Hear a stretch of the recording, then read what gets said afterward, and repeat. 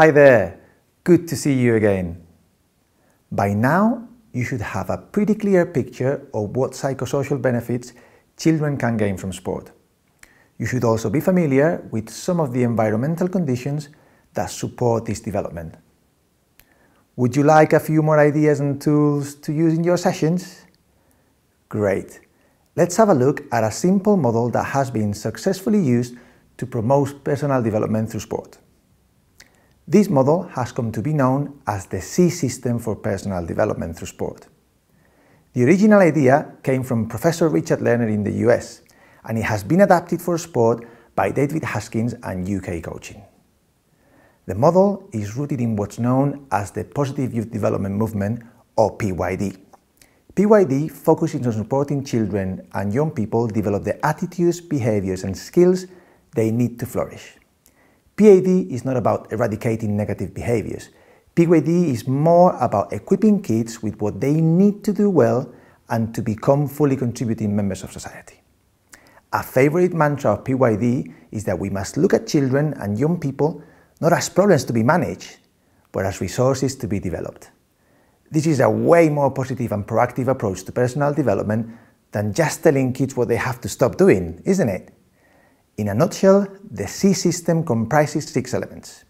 When these 6 are sufficiently developed, children seem to thrive and make more successful transitions into adulthood.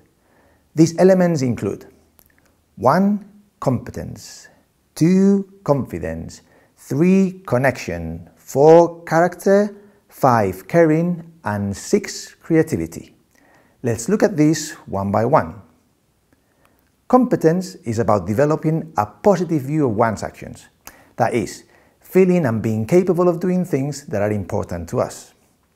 Confidence involves an internal sense of overall self-worth. For instance, thinking, I'm a worthy human being regardless of how I look or my ability.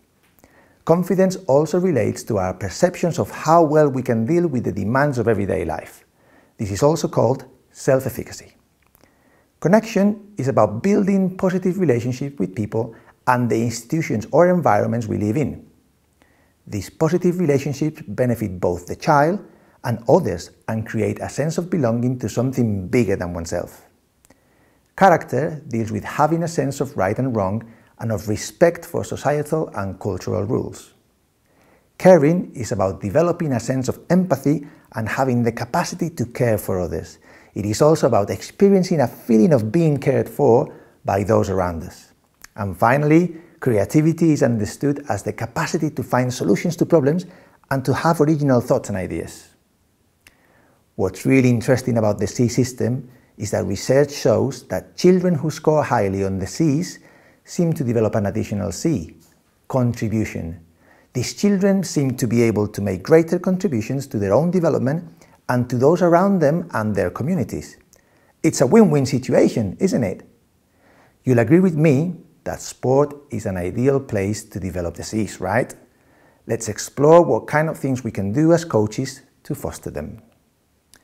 For instance, to develop competence, coaches should set up activities that are pitched at the right level. These will progressively enhance the children's real and perceived levels of ability. Here, it is important that coaches find ways to show the children that they are getting better. Setting targets and testing for personal best every now and again are good ways to go about it. In terms of how to develop confidence, coaches should help children experience success regularly and create what's called a mastery climate. This is about helping kids focus on their improvement rather than comparing them to other kids or to elite athletes. Having said this, a big part of building confidence is challenging children enough to foster a certain level of resilience, the ability to cope with failure, setbacks and disappointment. The next item, connection, is a very important piece of the puzzle. It can be developed naturally by being part of a group, but coaches can also promote it by making sure that being at the club feels special and by showing kids their appreciation. Coaches can also encourage connection by giving kids a chance to work cooperatively with others, by helping others and even by letting them help the coach run the session. And why not organize social events every now and then? Disco or bowling night are always big hitters. As for character, Sport is a perfect fit for this. Being part of an environment that respects and cares for participants, coaches, officials, parents, and the rules of the sport should do it. Coaches should model and reinforce these values at all times. What about caring? Coaches have a major role to play here.